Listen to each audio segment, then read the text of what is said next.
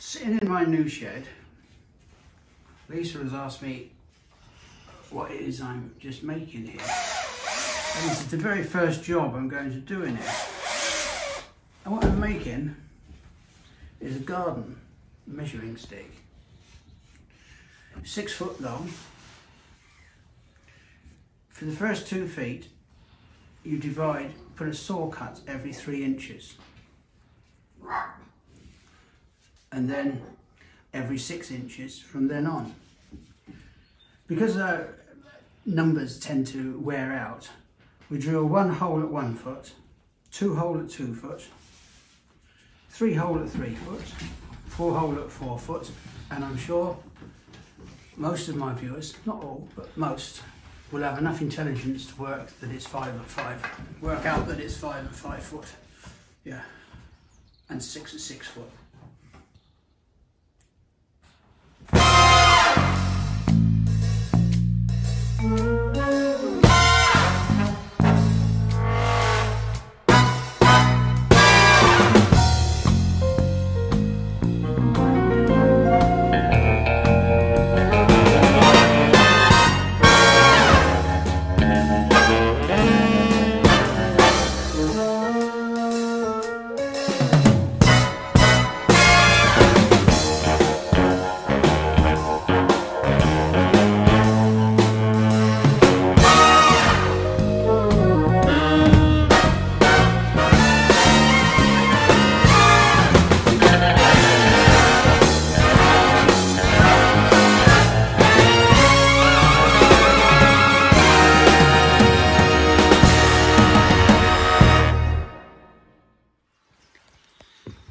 It is absolutely pissing with rain today, but there's something about the light on a rainy day that I really like. So we'll have a little wander around and then I'll show you how we got from there to here. This side path, we've mostly finished the other one. This is a new one. I've been working quite hard on this. There was a lot of soil to dig out, mounded up the bed so that it's higher than the path. So the cut of the path is lower than the beds. I like that because it gives you something on either side to work. And as you become an old fart, you need to work from somewhere level onto somewhere higher. It just raises up the garden for you a little bit.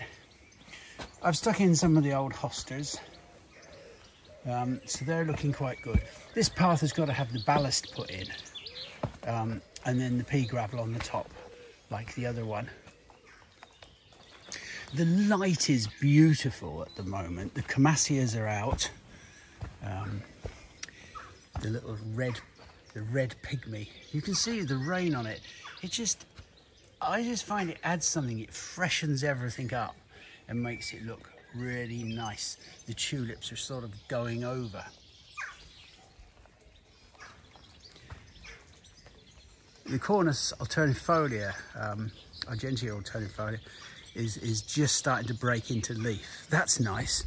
And we've had wind for days and days, and that's been quite difficult, so it restricts filming. This little woody area, I planted a few things in here that we had knocking about, and it'll get finished out next winter, next spring, but for now it's okay.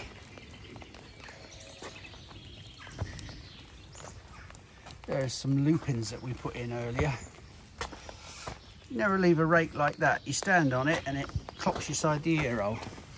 I did that. Wanker. That's really annoying. Yeah, the pond, that's my next major project. We're going to be starting on that quite soon. I say we, it's me actually. The little bit of veg garden I did, the spuds are coming up, the Camasias along the side. That's where all the gravel was piled up, so I didn't know what to do with it, so I just turned it over and stuck a few potatoes, onions, broad beans in. Where else are we? That there is an Acer brilliantissimum. It's like a poncy sycamore. It's lovely and salmon pink in spring and shite the rest of the year, to be honest. I do not know what this hosta is. We've had it years. And I'm not a massive hosta fan, but I like some of them. But some of them, they all begin to start to look the same. But this one is very distinctive in its colouring. And it's just a lovely hosta. I really like it. So if there's any like hosta geeks out there and they know what that is, I would love to know.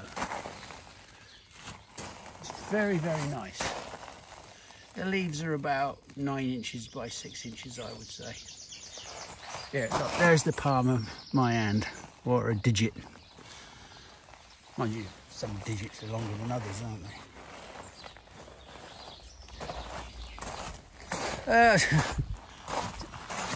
I hope nobody sees anything smutty in there. So yeah, we've got this bit here to finish off. I think Lisa's going to order some gravel. The maple that we trimmed out a year or two back is looking really nice.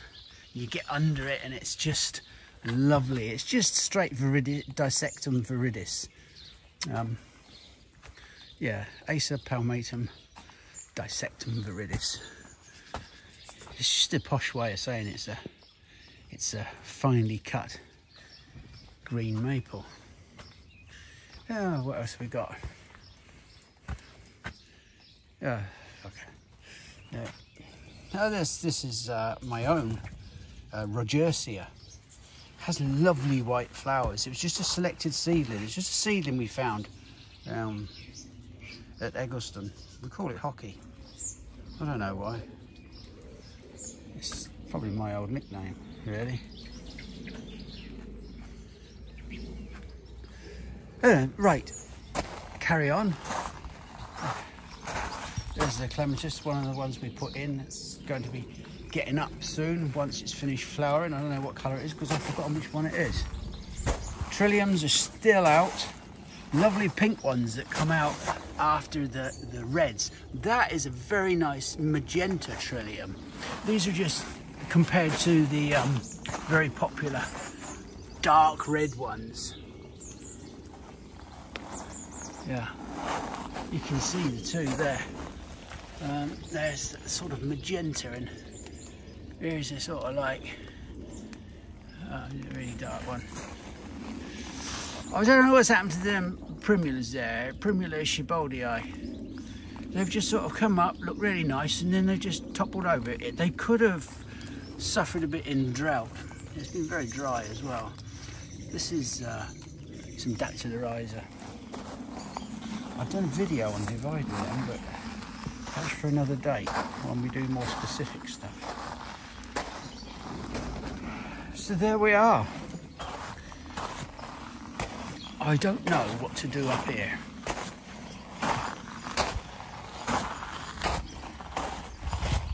Can't make up my mind. In the winter this bed's very shady, in the summer it gets a fair bit of sun. The tulips are going over at the pier. Is looking lovely. These little troughs I made. They're looking really stony now. Some are looking more like stone than others, but that's an age thing. A lot of these plants could be planted out. Some of those little lilac there. There are two different ones. That one and that one. They look the bloody same to me. There's another one over there. It looks the bloody same too. I don't want 3 of them in the garden. I'll send 2 of them over at the Thomas. Those are the roses that we budded a year or 2 back with Randy Mandy. Yeah, that's it. Some pittosporums to go out. There you go. So now a little bit on there to here.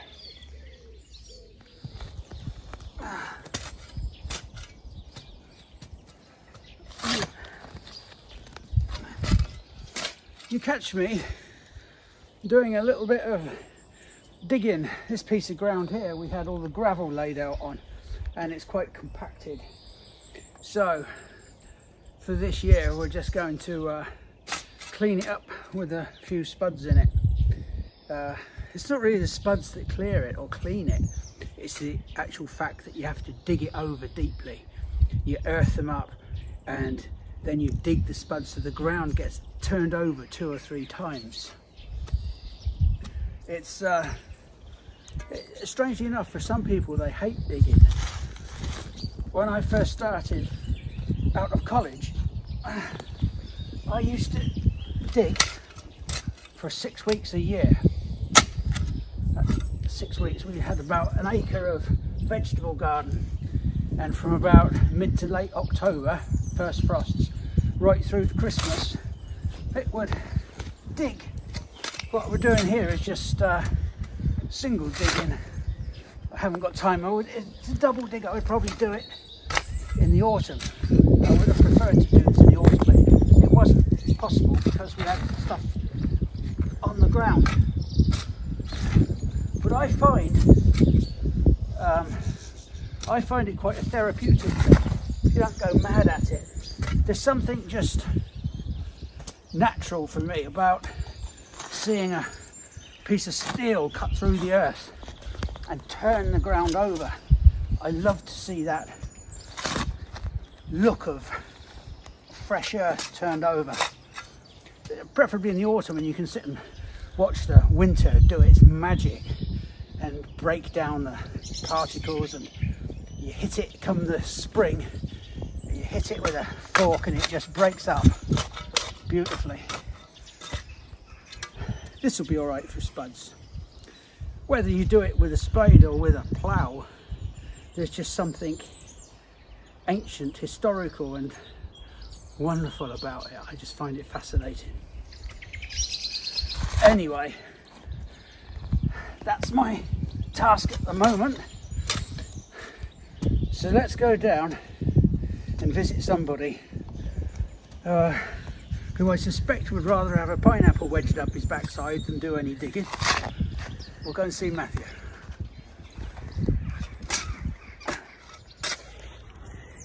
Here we are.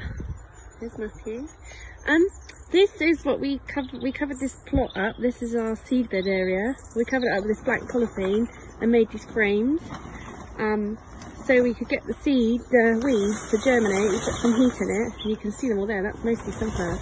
Get the seeds to all germinate early, and then we can get rid of them before we put the seeds in, because otherwise we've got lots and lots of weeds that we need to pull up.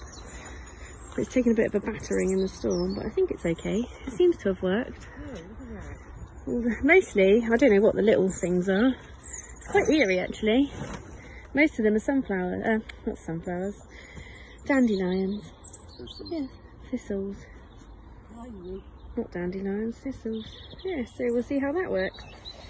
We've pulled off half of the cover, and there's lots of weeds which have germinated. So there's mostly thistles, and I'll go up here, there's lots up here. I don't know, it's probably clover or that willow weed. There's a lot of clover in this bed. There you go. Lots of little weeds. Now if you weren't to pull them up, they would just go green. Now they've got the light on them. It's like cress, but I don't think it is. Yeah, it's worked better than we thought it had. There's something that's actually green over there that's had no light and is still green. Is it? Oh, that is a beech. From here it looks like a baby beech. Yeah, I don't think it's worked as well on that side because that side was not facing the sun. Anyway, we'll get rid of these weeds. Old-fashioned it might be, but this does seem to work. Matthew's just blow-torching off all the young weeds. Hopefully we won't spend hours having to weed them this year. It's worth a try. Old-fashioned, but old-fashioned used to work.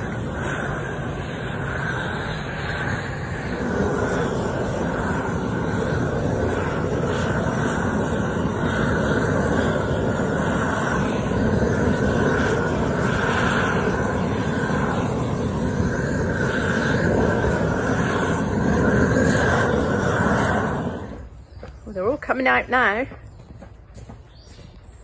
I've left those ones there. Oh, hi. Hi, Laura. Just getting some plants to pot up. Yeah, they're definitely overdue. Look at the weeds in there. These are They're top grafted grafted dissectums. dissectums. I think they're one of the last ones Dad did. The last few he did. So we're just pulling these out so they can be potted. They're in 3 litres at the moment and they're going into 7.5. Now we've got everything. We pot everything, yeah, that can be cut down. In a couple of years that will look really amazing. Yeah, we used to throw away all of the oddly shaped and deformed ones. Now we keep everything because you can guarantee if you just chuck them in a corner with the intention of throwing them away. Neglect them, yeah, neglect them. You can guarantee some customer will come along and see them and they'll say, oh, I've just got just a spot for one that shape. So, because it goes over that way, it goes over that way. Come close. So Do I really want to? Quickly, is it worth, before I break all these off, this is a dissectum. Oh, it's a double whammy. Is it worth keeping it as a dissectum? Yes, I would say so. Yeah. So what we need to do is break all of these shoots off. Yeah, they're a bit big just to twist, I think, those ones. Yeah, right. So they come away, as long as it comes away clean. So it stops them growing back so much. Yeah, that's a top, excuse me, a top grafted one. You'll see in a minute.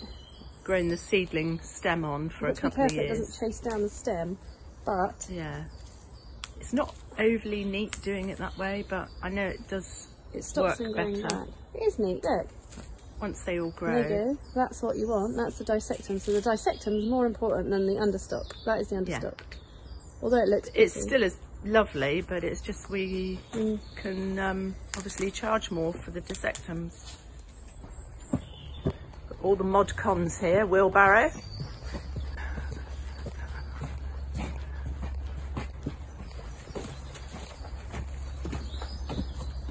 And our very ultra modern bespoke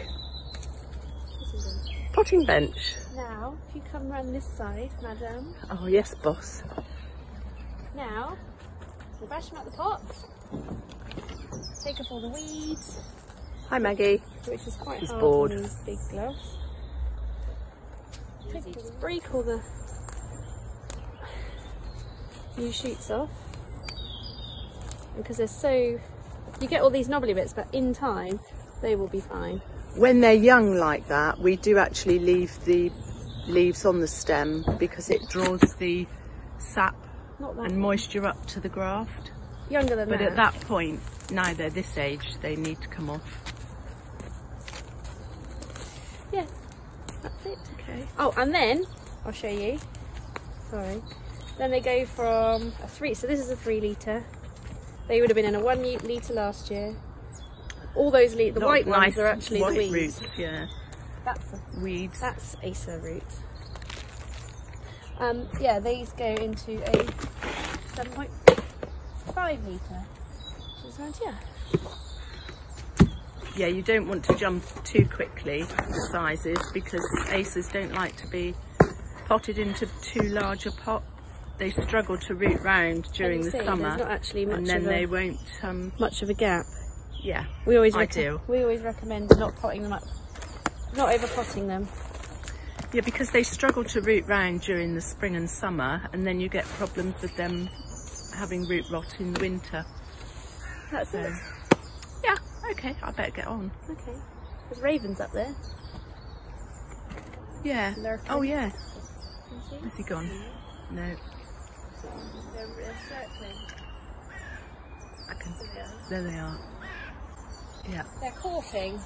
I don't want to sound sexist, but Lisa and I have been sat in the kitchen watching this bird box. That bird box there, and there's been a pair of tits. We thought maybe they were nesting or feeding, but we think it's just exploratory. They're having a little look in and out.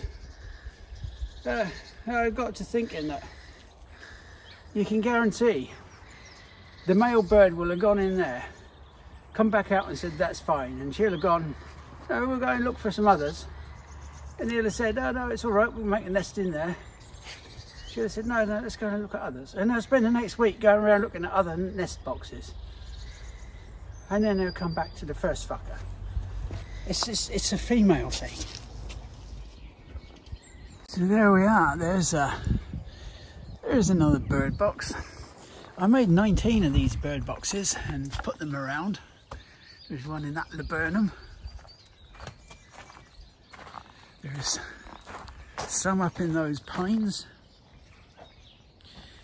There's some robin and wren boxes hidden around in conifers and hollies.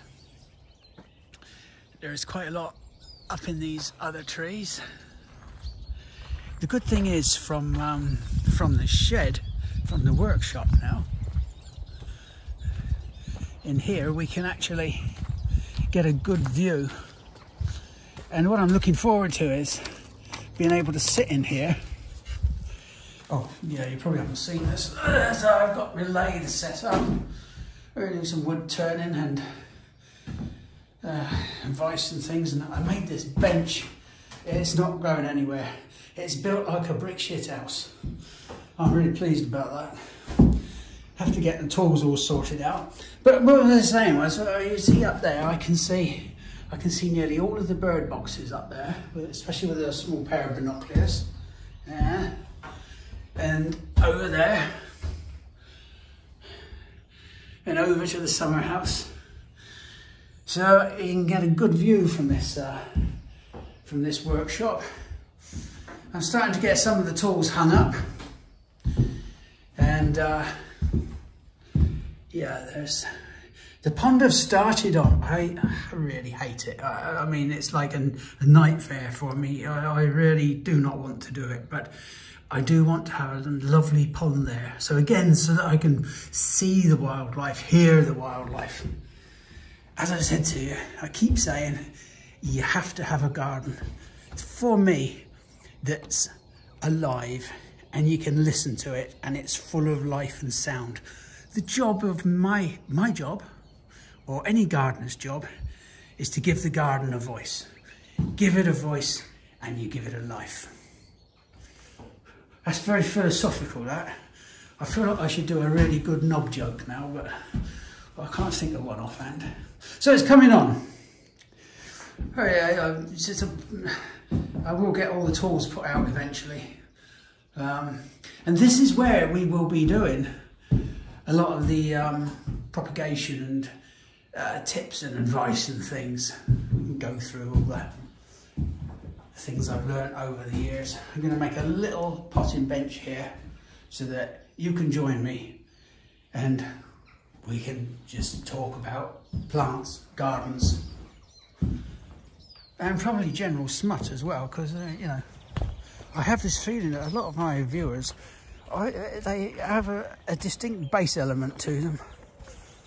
You know, nothing wrong in that. Earlier on, I picked this up and told you that it was a viburnum, which it is, and it's massively fragrant. It's actually Viburnum burkwoodii, and it's prone to aphid attacks, so you need to keep an eye on it for any leaf distortion, and then put some spray on it, something like Rose Clear, something like that. But it is a fantastic thing, even if it gets here and it ruins the flower for early on in the year. It does grow through it, but it is prone to this leaf distortion. The aphid gets right into the growing point. This is flowering very early actually, but it is a lovely thing, and the scent is unbelievable. It is every bit as good as the Daphne, and if you know the Daphnes, you'll know that they are quite dramatic as well. Yeah, Viburnum burkwoodii. And this is another little flower that's coming into, this is Ranunculus montanus. Look at it, look how the flower is so beautiful. It's green in the centre. It's a little creeping ranunculus, Ranunculus montanus. It's a double form. It's beautiful. You know, we're not going to grow too many doubles in this garden because they're not only useless, they're no use whatsoever for pollinating insects. But that's not to say we can't, you know, everything in moderation. Enjoy a bit of this and that. We'll come back and look at the Lathyrus viridis. Again, and there's a few of them around, and they're Lisa's seedlings, and she's taken them from some rarer coloured ones, and I think they're going to look quite nice. Yeah, there's a whole range of bits and pieces, daffodils coming. Yeah, snake's head fritillaries. I think there's even a white one over there somewhere I can see. Yeah, looks like it's going to be a white one. They are a lovely plant. This is one of my favourite birds, the long-tailed tit. Sometimes they call it bird on a stick. It is a lovely bird. They tend to come, this one's on its own. They tend to come in groups of like 10 or 20 or 30. But maybe that's more in the winter, but they are delightful creatures. Really fun to watch.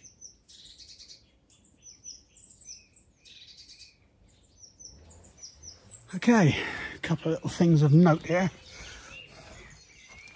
Little wood anemones, Anemone sylvestris. This is the one I was telling you about earlier in the year called Robinsoniana.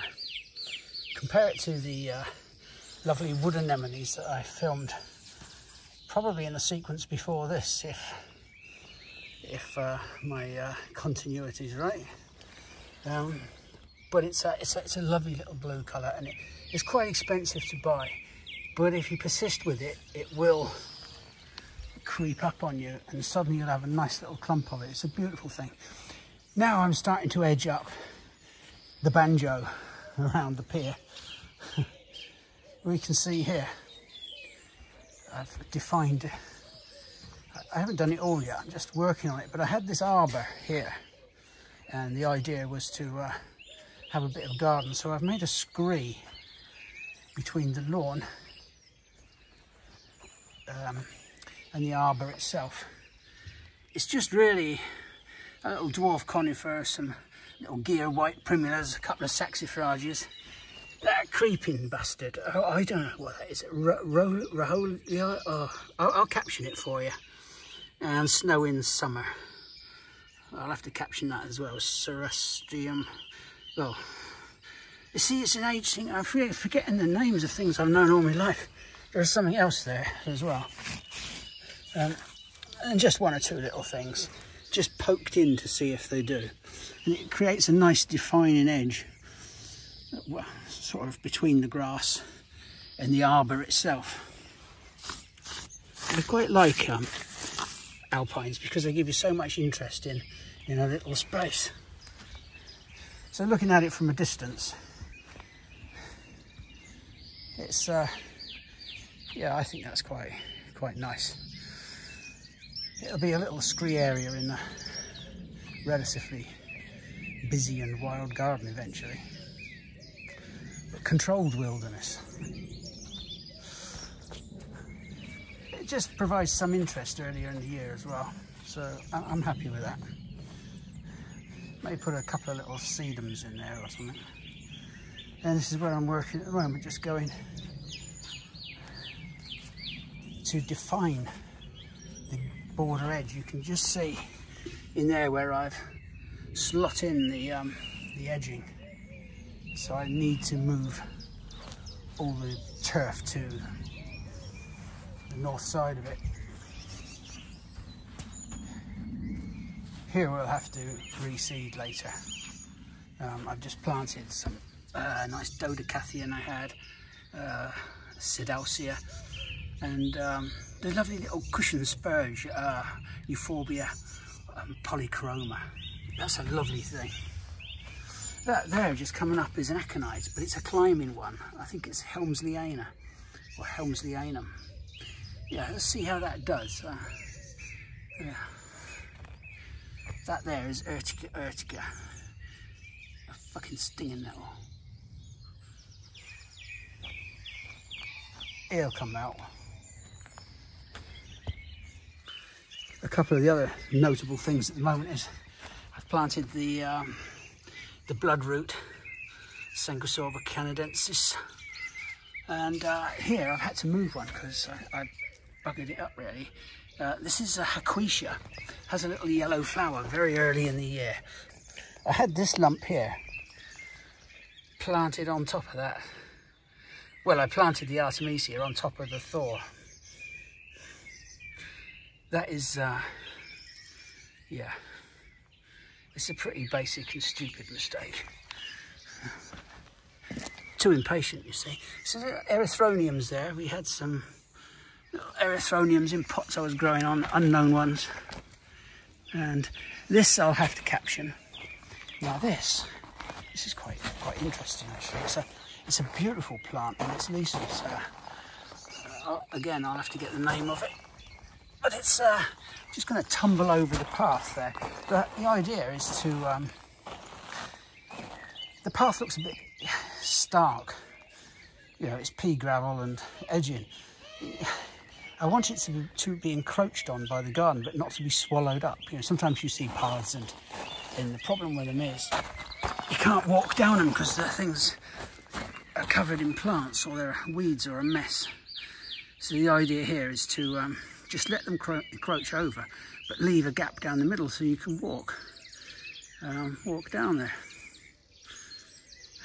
And you've got room to work. There you are. That's what we've been fannying on with today. Oh, there's a particularly nice Daphne. Unfortunately, it has no scent. But that's Daphne Missourium, the normal one. And down there in the garden is Lysochiton, skunk cabbage. We're not allowed to grow that anymore because it's you can leave it where it is. Ben, right? Yeah, see how skunk cabbage, Lysochiton, Americana. I think I'll have to check that out. There's a couple of varieties.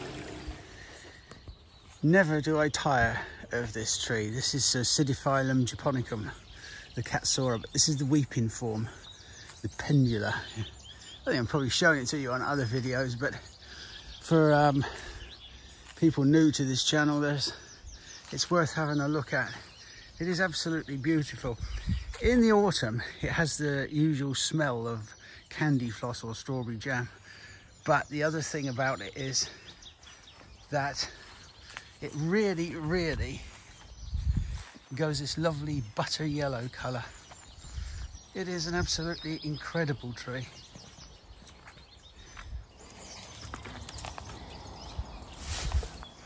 Right, so because up here it tends to be quite harsh in the winter, things like these Plantsmans and similar like Phygelius, we don't prune them before winter.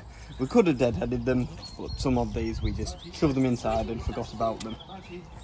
So with these ones now, chance of hard frost is sort of gone. So it is now time for them to get their hard prune, and they do get taken really hard back. Because obviously if they just grew from this, they're just going to end up all up here, all floppy and awful. So what I'm doing is taking them down pretty much as far as I dare go, down to all this nice fresh new growth that is sprouting from the base. Is to try and leave a load of these nice new shoots, clear out any of the horrible like dead leaves from last year. Just leaving these will be some nice, because you only need a handful on them really. You only want a nice handful of nice strong shoots to be flowering this year. I mean, this is a bit of a weaker variety anyhow. It's a white flowered one, wedding day. But as you can see with some of these like stronger ones that are coming away, like this variety called Flamingo, you can see how all this nice new growth is just going to come away and flower really nice. I can even snip that off to give it a bit of a tidy up as well. Is that a good handful as well? Yeah. You see all that nice new growth as well. Do you like a good handful, Thomas? I work in handfuls normally. Yeah. It's a quantity I'm very familiar with. Right. It's a good unit of measurement. Right, and so when Thomas has completed his process, we move them on into larger pots, depending what size they were in originally, but usually they're moved up to a 5 litre size. This is going to make a massive big clump, and it's actually a very efficient way of buying them. Yeah, sometimes garden designers and that, they say, oh, you must plant things in 3s. Well, very often when you have a plant this size, that this is going to be in a couple of months' time, you really don't need to.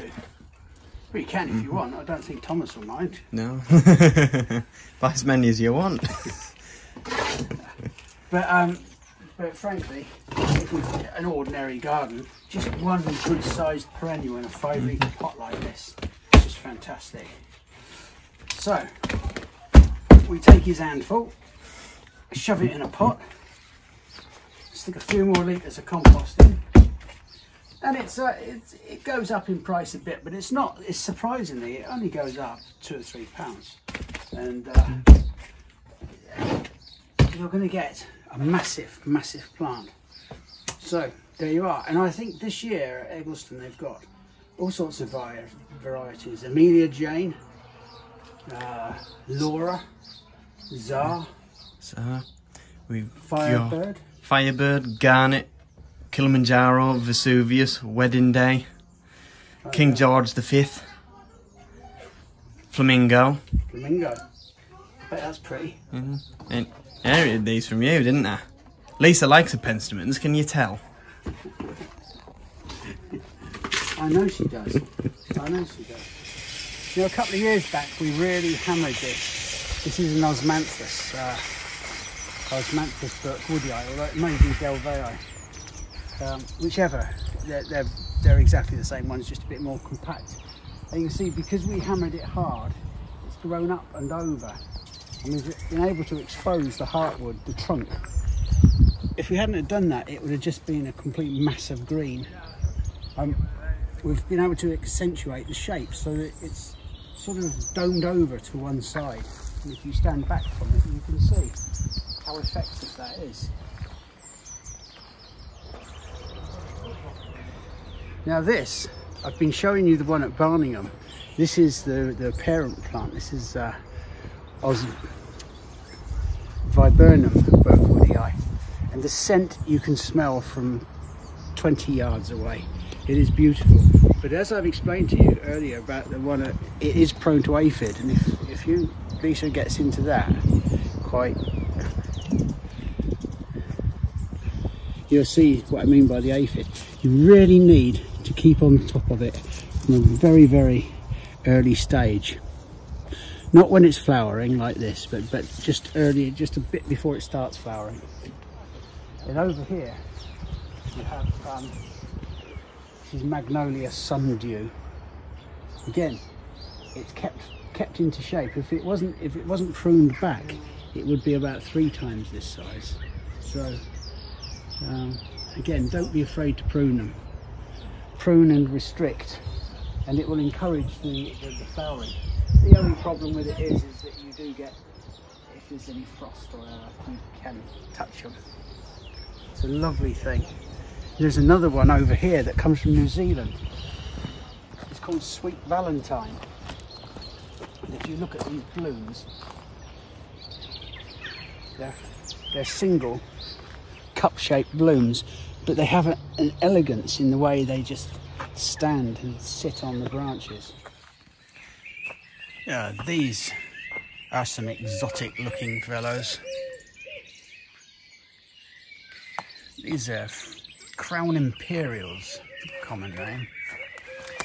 Fritillaria Imperialis, I think.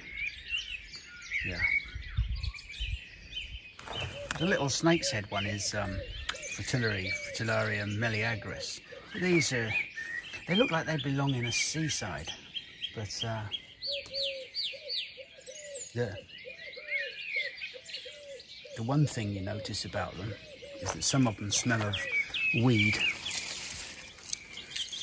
These ones don't for some reason, but usually they smell of marijuana, pot, cannabis, just weed. And Don't try smoking them because it won't work. And trust me, I'm sure when I was younger I would have tried. Heather. No, that's a story for another day. Anyway, yeah, crowning pears, they're very easy. They can grow in semi-shade, a little woodlandy garden. They always, to me, they look like they belong on a seaside or, you know, a seaside town or something like that. They are quite dramatic, but I always feel they don't look real, but Lisa loves them. I don't think it's the smell. Well, while the anemone blanda have proved nice little drifts of colour, the blue and the pink appeared and disappeared.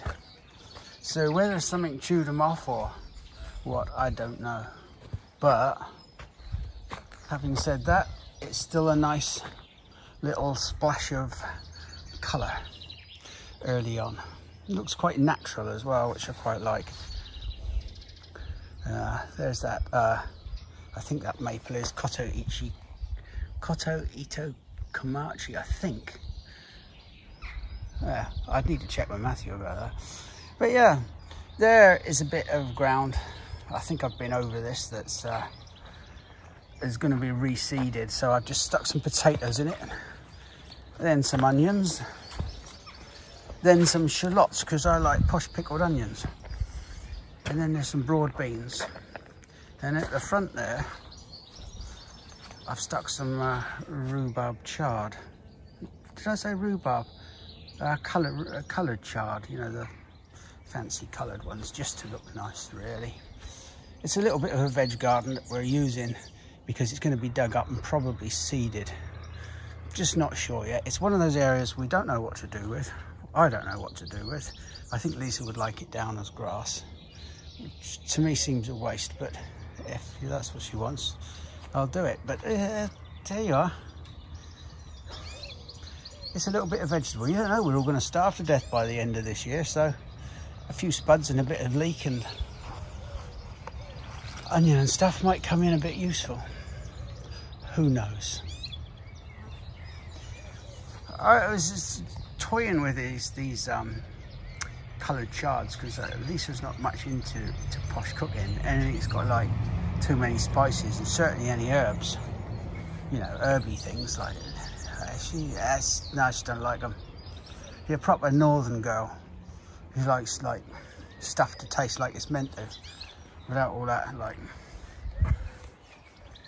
thyme and rosemary. Oh God, rosemary, no, she won't have that.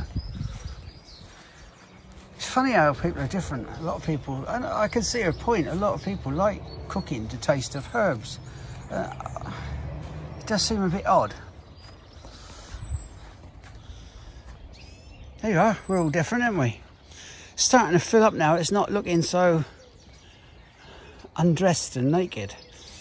The thing was, this was a garden that's meant to be ready by the end of 2024, so it's no comparison to what it's going to look like, but it's coming on nicely. It's looking like it's got some life in it now, rather than the sterile building site that I needed to create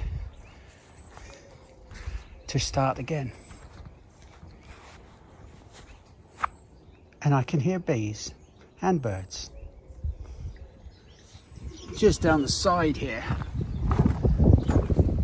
if I can get out of the wind, these are camellias for planting out somewhere else later on. This is a very, very nice big one, as big as your hand. It's called Donation. It's been around years. There's a nice double sort of like white one there. I think that's silver anniversary. Haven't got very acid soil here, but sometimes they seem to work in a neutral soil, so we'll have to see.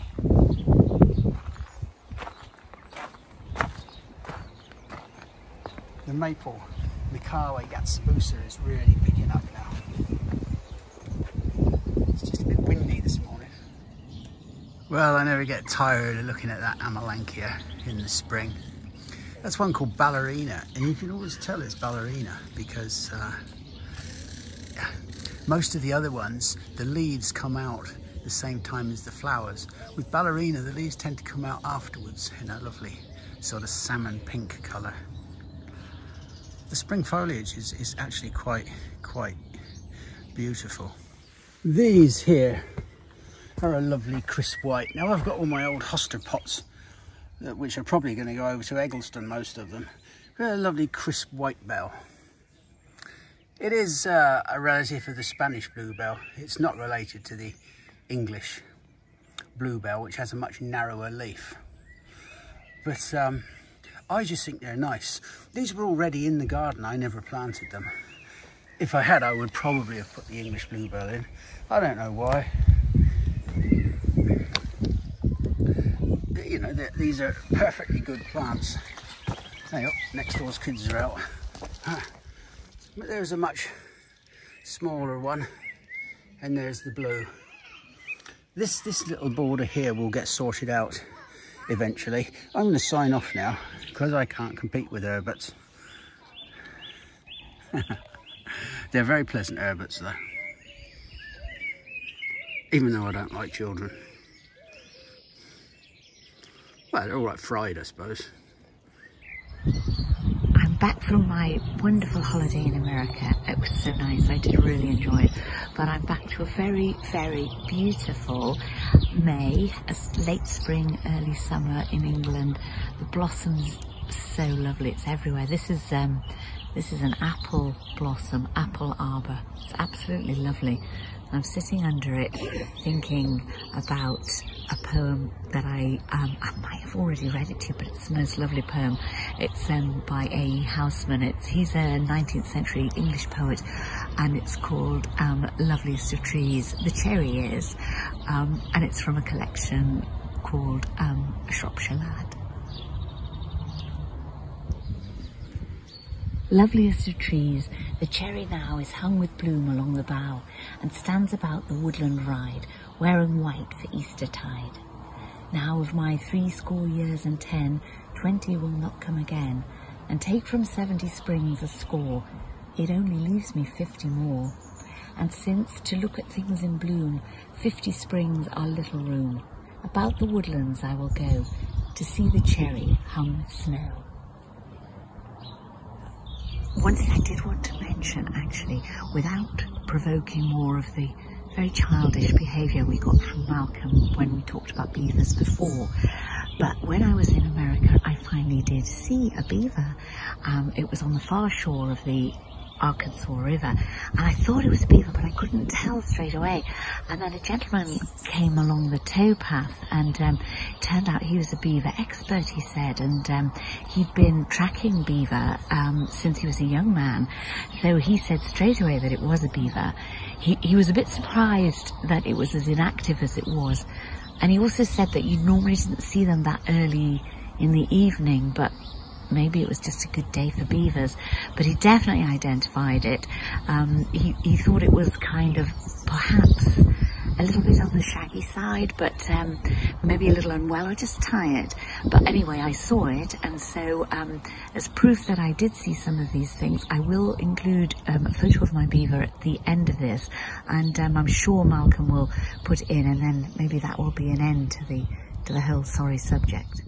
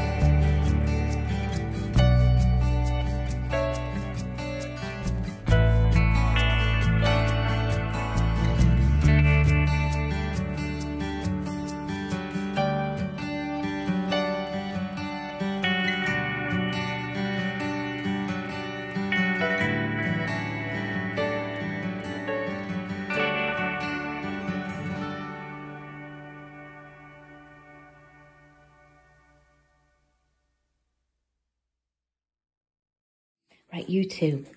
Apparently you've been to the vets recently, haven't you? And one of you is a bit overweight. Do you know which one? Oh, no need to look crestfallen. One of you is a bit overweight, but the other one is very overweight. Is there anything you want to say about that? Would you each still like a biscuit or not? Pepper, you look thoughtful. Finn, you look embarrassed. Yes, I think so. Good choice, Pepper.